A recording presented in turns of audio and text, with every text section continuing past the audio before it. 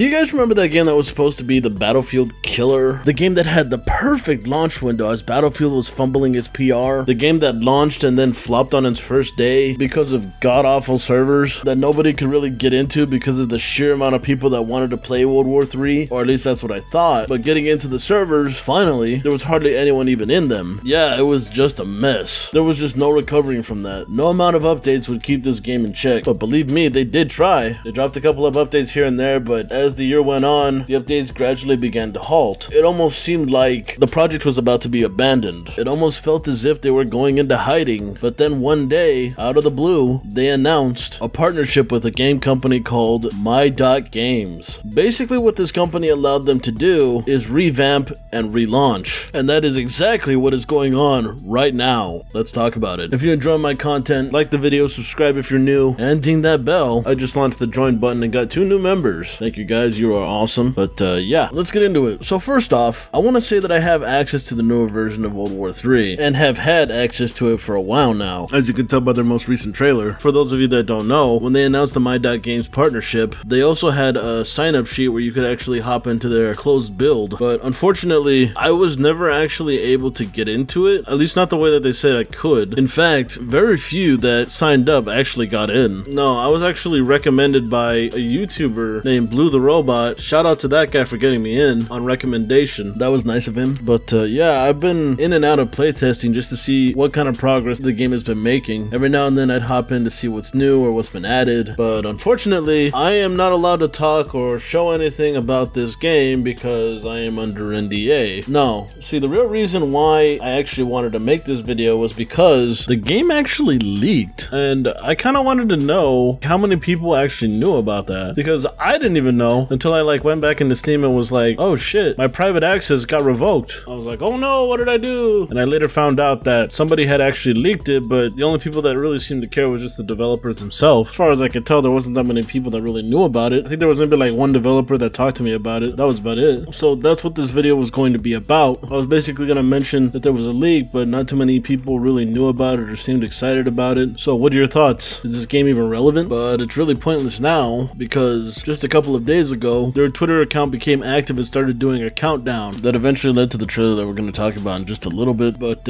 yeah, funny enough, I actually asked them before they started doing this stuff, like, what's their plan? Like, with Battlefield 2042 coming out, like, are they going to wait a year or something? They actually told me that they didn't know, or I mean, obviously they're not going to divulge that type of information to me, but when I saw like the cryptic message and the countdown, it's like, oh well, it all makes sense, because you know, there was a lot of like stuff going on behind the scenes that I was witnessing. I just didn't think that it'd be so soon, you know. But now that the cat's out of the bag, I guess we should talk about it now, right? So World War III, for those of you that don't know, maybe you've been living under a rock, has started to become active again. They released a cryptic message and started a countdown to a trailer that basically tells us what they've been working on and what's new. I ended up watching a video from Tactigamer. He's another YouTuber who I hang out with every now and then, but he made a really good video theorizing what might come from World War III. From what I remember, he said that a trailer is going to come from the countdown. They're going to show more at PAX East because apparently they're on some sort of list that he found. And then he talked about how on the first posting of the Twitter, that cryptic message will determine when we think the game is going to come out. See that little text down there? It says 22 days, 12 hours, and 39 minutes. And this was posted on July 5th, so add the 22 days, and we think it's about a month from that post. So yeah, we think the game is probably going to come out sometime next month. So while we wait for that, let's take a look at this little trailer that they just released. So let's see, what's new? Obviously, they're going to have brand new animations, a bunch of new weapons, customization, vehicle gameplay. I don't believe they have any like air vehicle gameplay. It's just mostly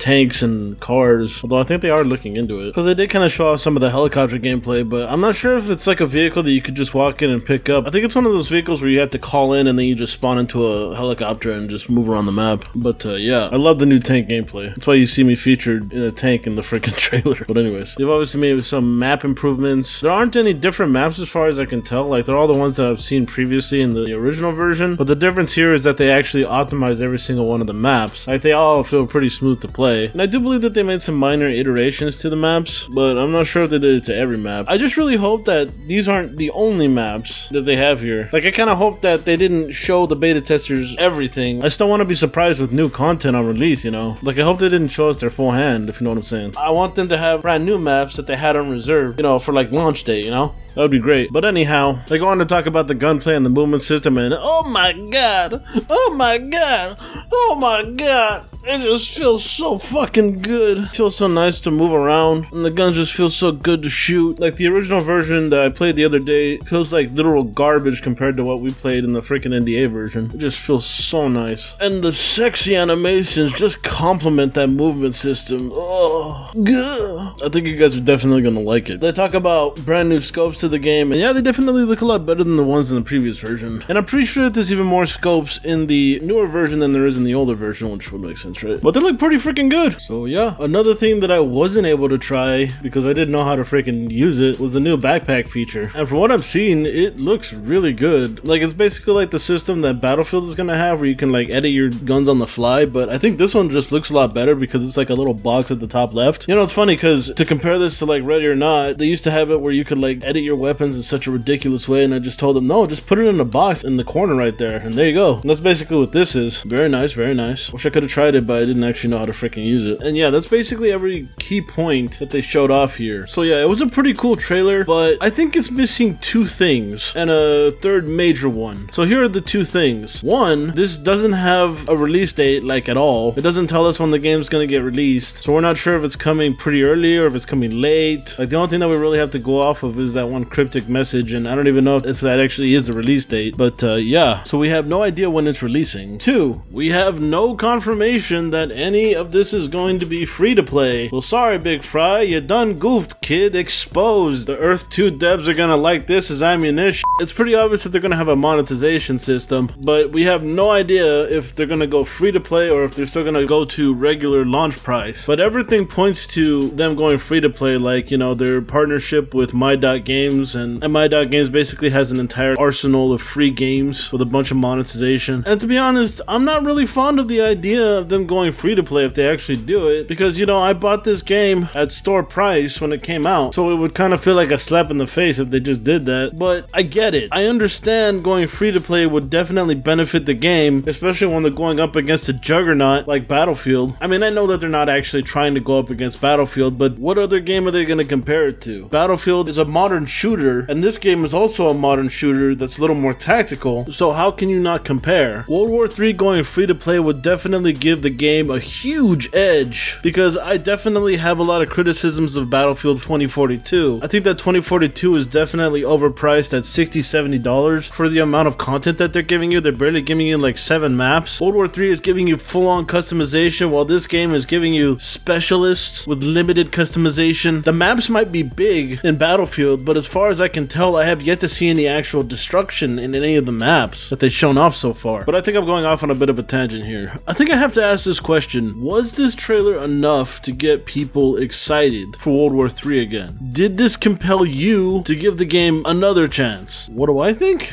I think that this trailer was enough to get people like me and their cult following riled up again, but when it comes to like the general public or the casual gamers, I really don't know. I don't feel like this trailer did enough. Like, this trailer felt like it was only trying to please people who are already kind of invested in the game like me and their cult following, but I'm not entirely sure if this was the trailer that actually reached out to people. But maybe you think differently. Let me know in the comments if you think I'm wrong or something. But yeah, so they definitely have a good game right now. Like, the game isn't the biggest issue with this so far. What they have to do now is not fuck it up. They have to release it at a specific time that isn't when Battlefield launches, because if they do it anytime near there, then they're screwed. And another thing that they have to do is make sure that their servers work on release, because if the servers don't work, that's their last freaking straw. That is the straw that broke the camel's back. I don't want to see a repeat of 2018, or it launches and it flops. If it doesn't function on release, oh boy, that's it, it's over. I mean, the game back in 2018 did have quite a bit of issues, but none weren't as bad as the freaking servers on launch. Oh my god, that was god awful. So have a good window launch and make sure those servers work on release. I know that World War III is really good when it comes to marketing, so I don't think we really need to worry about that, but can you imagine like if Battlefield ends up fucking it up somehow and World War III is like, hey fanboy, would you like to come and try out our game? Our game works, our game functions. functions. We have way more customization options, you know what I mean? But who knows, anything could really happen, you know? So yeah, that's pretty much all I really got to say about that. So what are your thoughts?